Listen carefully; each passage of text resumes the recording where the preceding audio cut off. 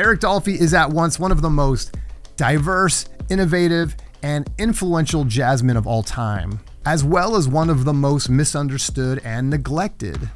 In this video, I hope to bridge the gap between curiosity and true appreciation of Dolphy's music. My affinity for Dolphy is obvious. I have him hanging on a poster right behind me. But for many, Dolphy's music can be elusive. Yeah, he looks cool. Yeah, his records look cool. Yeah, we know that we're supposed to appreciate his place in jazz history. But for many people, truly appreciating his music can be extremely challenging. Is there a way to decode the music of Eric Dolphy to make him more accessible to more people? Well, that is the goal of this video.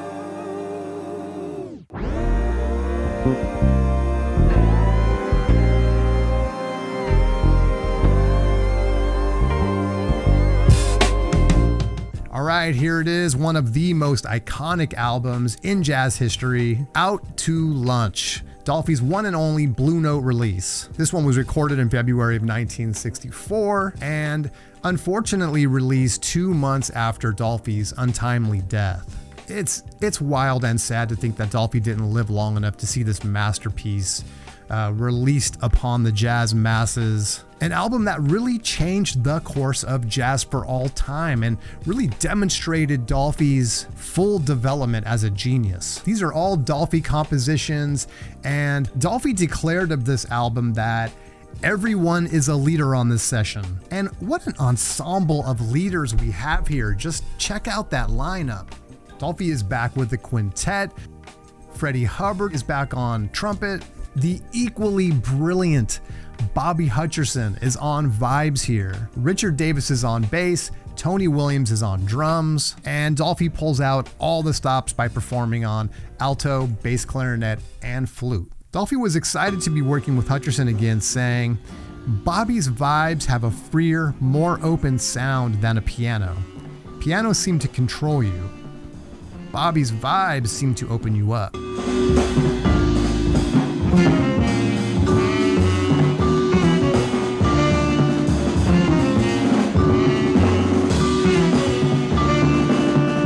Hutcherson's contributions to jazz are right up there with Dolphy's in my opinion. And it's not only a massive treat that we get to hear them playing together on this album, but Hutcherson's performance is an inevitability to Out to Lunch. Without Bobby Hutcherson, there is no Out to Lunch.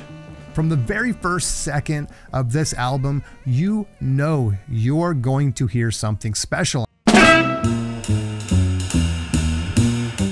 All right, Out to Lunch begins with a tune called Hat and Beard, which is a nod to Thelonious Monk. Dolphy is on bass clarinet here, and from Hutcherson's vibes to Hubbard's trumpet to Davis's bass and Tony Williams's drums, each instrument is a vibrant part of the composition. Each piece of this ensemble is performed meticulously, and you can point to any part in this, any instrument in this track, and it will sound innovative and fresh and necessary, inevitable. It has to be there. Track 2 is called Something Sweet, Something Tender, and it's the second and last time that we will hear Dolphy on bass clarinet on this album. This is a slow track that, again, you might hear in one of those old jazz soundtracks from the 1950s. And it feels in a way sort of like a Charles Mingus composition. And the real stars here are, I mean, it sounds almost blasphemous to call out any individual artist on this album as a star, because it's every note on this album is inevitable. It has to be there and it's perfect. But on this track, it's the bass clarinet and vibraphone interplay that just creates an atmosphere that is out of this world. That's another thing about Dolphy's playing that doesn't get talked about enough, especially on this album, which is just the acoustic ambience that these musicians managed to create. Hutcherson's playing is almost like a lullaby, and eventually we wake up just in time for track 3. Gazzelloni, is that what we got here? Gazzelloni. Gazzelloni. Your guess is as good as mine. This is the one song that features Dolphy on flute. Once again, every musician is in top form here. Each of them sort of, in their own way, molding this composition like clay. Dolphy's playing feels very improvisational here, experimenting and having fun with phrasing. And then Freddie Hubbard comes to play. And by the way, this album contains some of my favorite playing by Freddie Hubbard. He completely buys into the playground that Dolphy has created as a platform for and unleashed these musicians in. And there is some spectacular playing by Bobby Hutcherson here. And the bass harmonics created by Richard Davis, again, are just otherworldly. Tony Williams is absolutely amazing as well.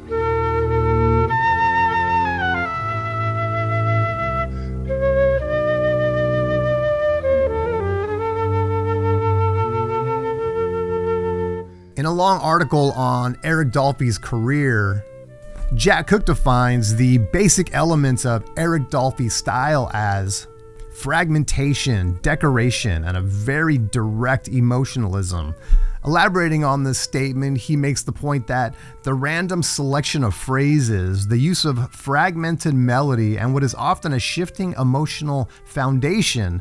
And while I hang with Cook's direct emotionalism descriptor, the careful listener will object to the use of the term random, or another implication by Cook that Dolphy's solos are not logical. And it's these kinds of interpretations of Dolphy's music that undermines the music of Eric Dolphy and perpetuates the misunderstanding and intentions of his actual playing.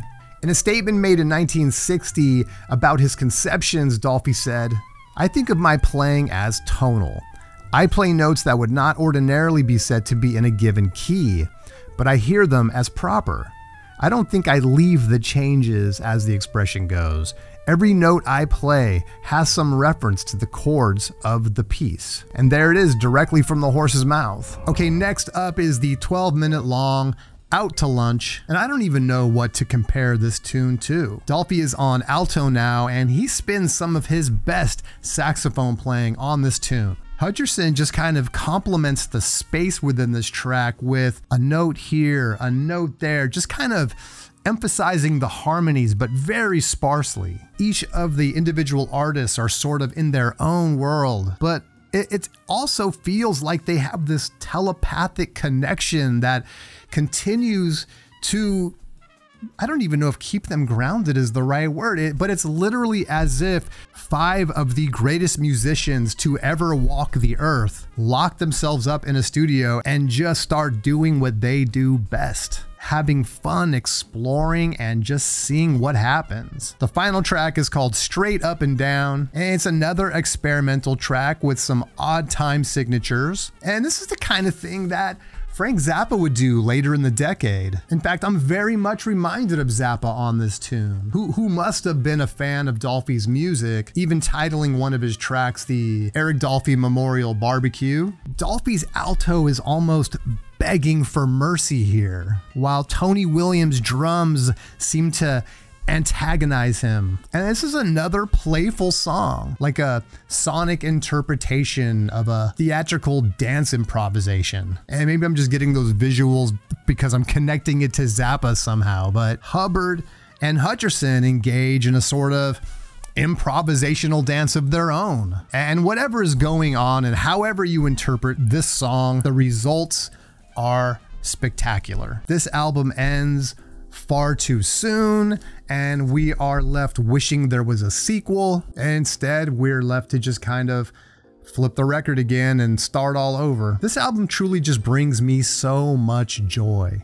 For me, it's literally like Christmas or a first kiss or the best pizza you've ever had in your life. What an accomplishment. The best statement you can make about this is just to listen to it, love it, shed a tear if you need to, Flip it over again and listen to it again. It is a masterpiece. Dolphy's music embodies a shifting emotional foundation, a distinctive trait evident in numerous recorded instances, contributing significantly to the overall impressiveness of his work.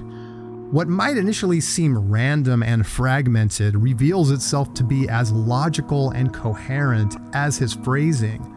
The delivery of rich content and complex expression is marked by an enthusiasm and passion that are nearly overwhelming, often emanating from his remarkable ease in navigating the most intricate technical passages. On those infrequent moments when he doesn't quite hit an astronomically high note or unintentionally stumbles, it is the imperfections that remind us that Dolphy is, after all, human. And therein lies the beauty of Eric Dolphy, the musician, and Eric Dolphy, the person. Elvin Jones once said of him, Eric Dolphy was very conscientious and almost meticulous. He was just brimming over with ideas all the time. In fact, that was probably his biggest problem. He just had too much to say, and this occasionally would get in the way of his saying it. Maybe, but give me authenticity, enthusiasm, and passion over perfection any day of the week. If you like this video, please consider liking and subscribing to the channel. I can't tell you how much it means to me. And hit that notification bell so that you don't miss future installments of this series. Thanks so much for watching, and I will see you next time. But for yourself, I think you'll like to be in a group where you are as free as possible. Yes, I would like to for a while. Listen, the thing is, I enjoy playing all kind of ways. Mm-hmm. And I feel that you have a great chance of expressing yourself and broadening by playing many, I feel. Now, that doesn't have to be right, what I'm saying, but I feel in broadening, you know, the more musicians you play with, there's certain things that help you, I feel, that just develop, you know.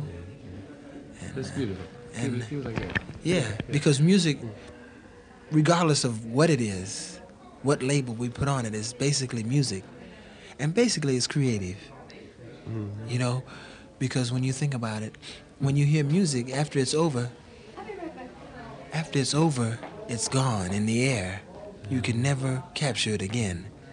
So it's pure creation. Yeah.